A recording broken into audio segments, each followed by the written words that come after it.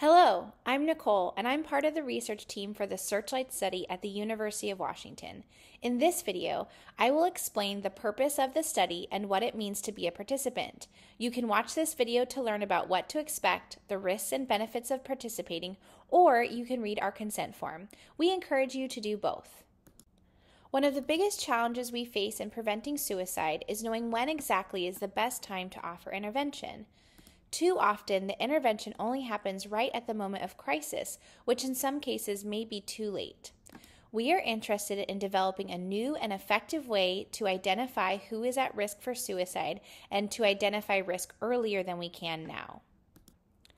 Past research has found that social media is one way to tell whether or not someone is in distress and needs help. The purpose of this study is to test whether we can identify risk long before the risk is immediate by looking at how people search for information on the internet. If we can identify risk early using this information, then we may be in a position to offer resources in a variety of ways, including sending people to online resources to help. We are looking for people who live in the United States, who are 18 years or older, and use Google to search for information online.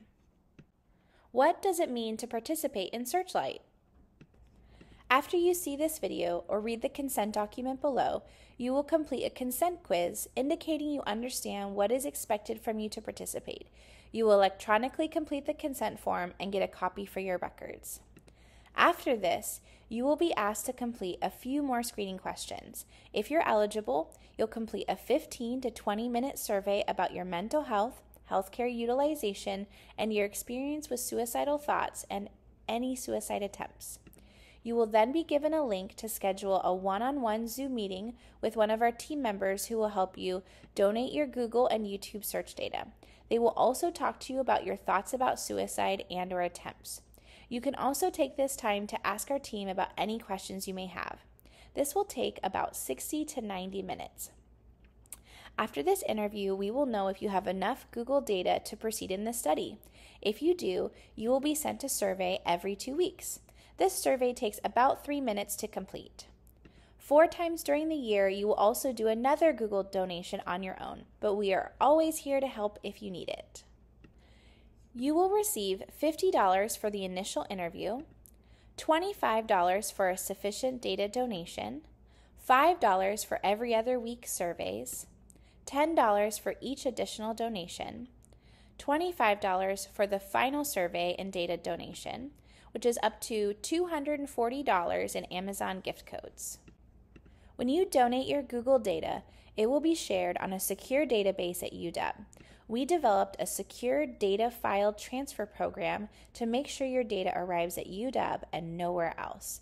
When you complete the surveys, we will be using an electronic form called REDCap, which was specifically developed for secure data management and research. All this information is stored in a high-security database, but your personal information, like consent, will be kept separate from your research information, including your donations and surveys. Your information will be paired with a study ID, which further protects your information. No study can promise that your data is 100% protected, but we will do everything in our power to make sure that your data is secure. We do not sell your information to anyone, and only the investigators in the study have access to the information. Please know that while we are asking you questions about your feelings and suicide risk, this study is not a substitute for treatment. If you are feeling distressed when we speak to you, we will offer resources that may help. If you are feeling distressed at any time during the study, please seek out care or call 988. All studies have risks and rarely have direct benefit to you. The benefits of this study is that we may be able to learn about how to best identify suicide risk early. The main risk in this study is in talking about your feelings of suicide. This may cause temporary distress. Our interviewers are trained to talk to you about these issues in a compassionate and safe manner.